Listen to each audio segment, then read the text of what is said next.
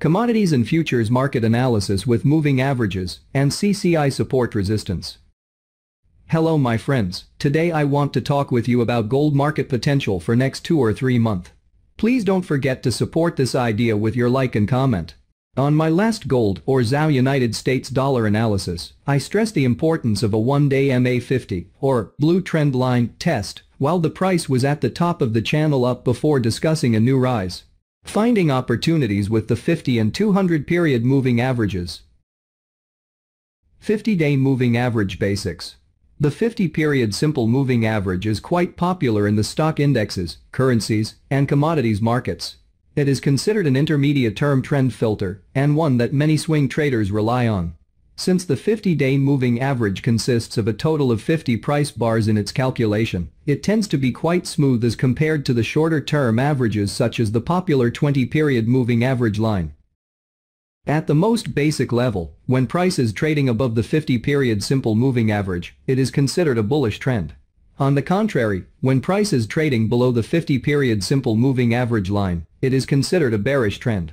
Furthermore, when the price moves above the 50-period moving average from below, it is considered to be a shift in sentiment from bearish to bullish. And in reverse, when the price moves below the 50-period moving average from above, it is considered to be a shift in sentiment from bullish to bearish. By analyzing the 50-period SMA, we can have a better idea of whether the market is displaying trending characteristics or consolidation characteristics. This will allow us to select the most suitable trading strategy for the current market condition. 200-day moving average basics. The 200-period simple moving average line is considered a longer-term trend filter and is often watched by position traders. The 200-period simple moving average line takes into account 200 days of past data, and its smoothing effect can be quite pronounced on the price chart. The most recent bar can often be a far distance above or below the 200 SMA. As with the 50-period moving average line, it works best in the identification of the overall trend. And so, as a general rule, when price is trading above the 200-period moving average, the market is considered to be in a bullish phase, whereas when the price is trading below the 200-period moving average, the market is considered to be in a bearish phase. Due to the slow reactive nature of the 200-period moving average, it's often combined with a shorter-term moving average study. The shorter moving average line can act as a trade trigger, while the 200 moving average line serves as the trend filter. There are many different combinations that can be used with such a dual moving average strategy. One of the more popular combinations is the dual 50 and 200 period moving averages. Golden cross and death cross. We have taken a look at a few trading strategies that incorporate the 50 and 200 moving averages independently. Did you know that combining these two moving averages can also provide valuable clues about the current market conditions? The 50 and 200-day moving averages are widely watched by traders and investors in almost all major markets. A 50 and 200 period crossover event is held with high regard by market participants. When the 50-day moving average rises above the 200-day moving average, a golden cross is said to have occurred. This is a highly regarded bullish trade signal.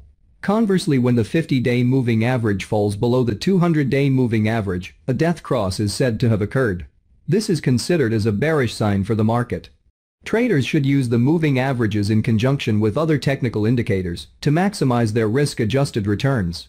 For example, in this case, we use CCI indicator.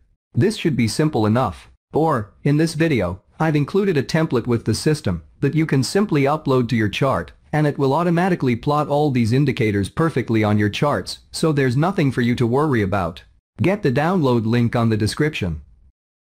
So in this case study, on my last gold market analysis, I stressed the importance of a one-day MA-50 or blue trend line test while the price was at the top of the channel up before discussing a new rise. However, the price broke even below the one-day MA-50 and is now approaching the 1890 low of March 29, 2022. As long as it trades above that level, gold is a buy, especially as the one-day CCI is just above its one-year support zone.